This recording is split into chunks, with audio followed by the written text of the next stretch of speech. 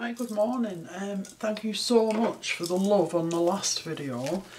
If you want to see the last video, it should be the one just before this one, but also it'll be on my blog. If you go on my blog on the right hand side, there's a category list and videos is one of the categories. If you click on that, you can find my videos on there. So anyway, the last one. So many views, honestly, thank you. This one, so it was about this little book, okay? I was talking to you about this little book that I put together, and it was about the fact that there's room in here for more pages. So I said I was going to go and put another page together, and I started piecing papers and stitching, and this technically could go in there as another page, double page spread, but I'm not going to. Okay, I've changed my mind. Don't know what I'm going to do with it, but I like it as a standalone piece. So what I did was I pieced some papers, added, so by papers I mean art papers, okay, so the white, they're art papers, alright, and then there's coloured papers on here that are torn from magazines, randomly torn from magazines, like this one, this one, this one, this one, all these little tiny ones, okay. And I've also got fabric on here, hand stitch, some little found things, some thread wrapped tubes, a little handmade button, and a hexagon, grandmother's flower garden, and that's actually the right way up. I'm looking at it the right way up now, that's the right way up for you. So I just love it as it is, as a standalone piece of work. Don't have any plans for it, but that's never a problem for me. I just enjoy the making, and then I enjoy the retaining these pieces and looking at them at various points in the future. So that is finished, and that is a standalone piece of embroidery on paper, almost like a little curated collection maybe of things that made me happy. Okay, I'll just say that. So, and the magazines, I get asked a lot about the magazines. The magazines that I'm using for all this, and like I've been using them for it, called Little Thing magazine, the Chinese magazines, very difficult to get hold of now, but I found a guy on Etsy who sold Chinese, Japanese magazines about computer games and virtual wars and blah de blah, and I asked him could he get any of these for me, and he did. So I ordered them from him. So I've got now 1, 2, 3, 4, 5, 6. I've got about 8 of them now. I had some in the past, but these were new ones. So as you can see, I just ripped them up. But I just love the colour and the graphics and the layouts of the pages and the subjects as well. I mean, I love all this colour. And it doesn't look anything like. So if I was to tear that one, that's a dress there. It wouldn't look anything like a dress when I torn it. It's just the colours and the mix of colours and patterns that I really like about these. So it's Little Thing magazine. Knock yourself out. Pompadour is called, the guy on Etsy, Pompodour. So I'm sure he would get them for you if you messaged him.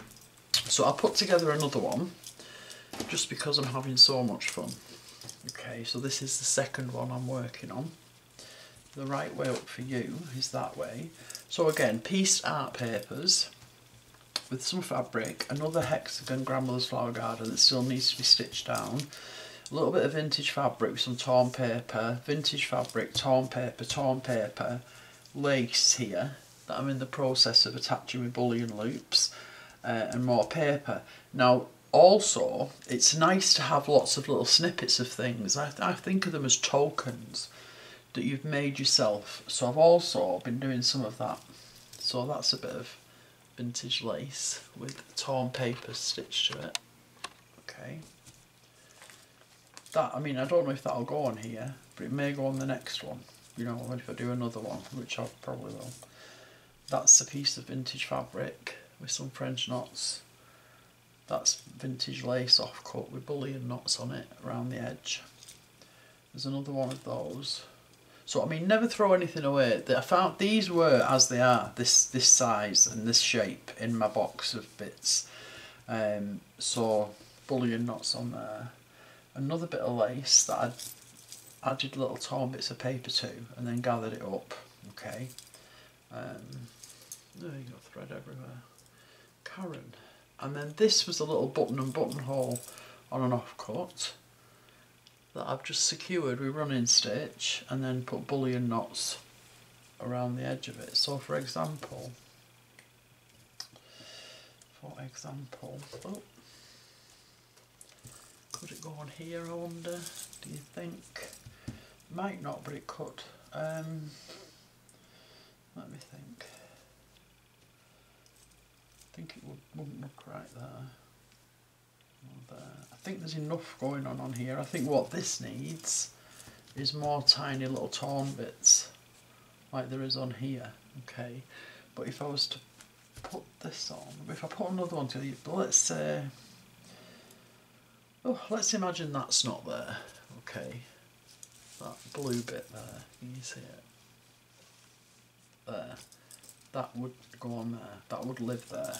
Okay, so just like little tokens that you've stitched. So in terms of demo for this video, that needs to be stitched down, and when I do that I will stitch around the whole thing and then cut it out from the back, and I don't need to worry about the back because it's paper and it doesn't fray. So I literally just cut the paper away and then take my templates out. That's not a problem because of it being paper.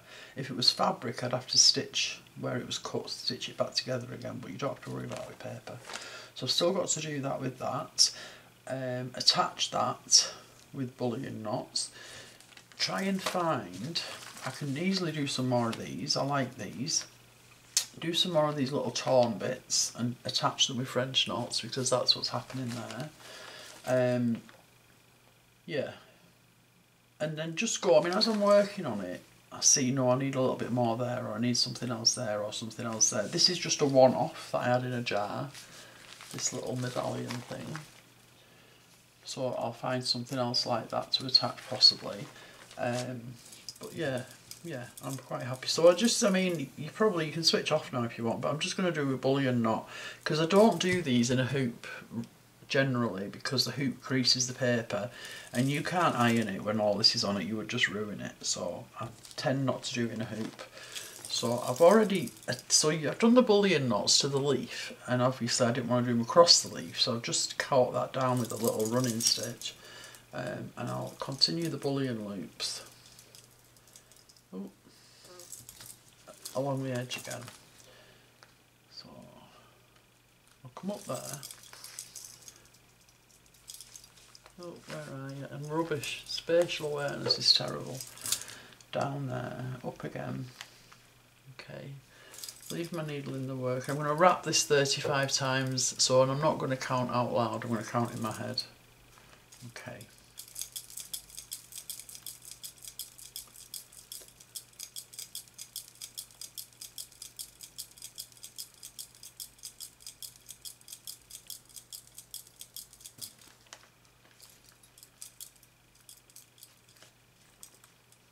I lost count there, I'm hoping that was 35. Push them down and go back in there.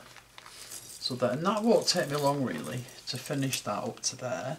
And then I have the seams where the papers meet there, that will be bullion knotted. But what I'm going to do next when I finish this is stitch that on. And then I've got another seam up there, a little bit of a seam there. So bullion knots, bullion knots, bullion knots, and you'll see here there was a seam there, so I did 3 bullion loops, and then it was kind of torn, and so I buttonholed around the tear. Okay, now I won't necessarily buttonhole around this whole thing, but if it's there, just occasionally a little tiny bit of it, it just does add something. So that's what I'm on at the minute. No end game in mind, just to enjoy myself, just having fun. Okay, and I kind of go on spatial awareness classes, Karen, that'd be a good idea. There, so that's that. Oh, and the other thing I did, I'll have to get up, hang on. If you've seen quite a few of my videos, you'll know that I started to work on a little cloth book of embroidered samples. So I have been working on these a little bit, but not got very far. So these are spatial awareness, honestly. Yeah. Ah, Karen, get a grip. Right. So they're hexagons,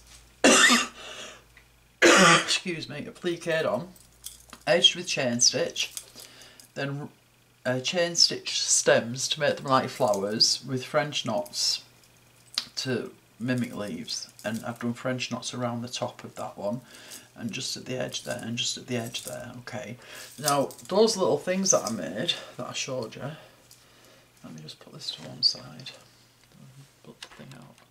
Somebody once said to me, if you lose your place on the table, put a cross of tape where you need to be, right? Did that, still couldn't stick to it. Still, I get lost in my embroidery and everything else just doesn't register. So that didn't even work. So for example, I could put this perhaps on there. Okay, I won't because I won't leave my paper things, but I could do some more.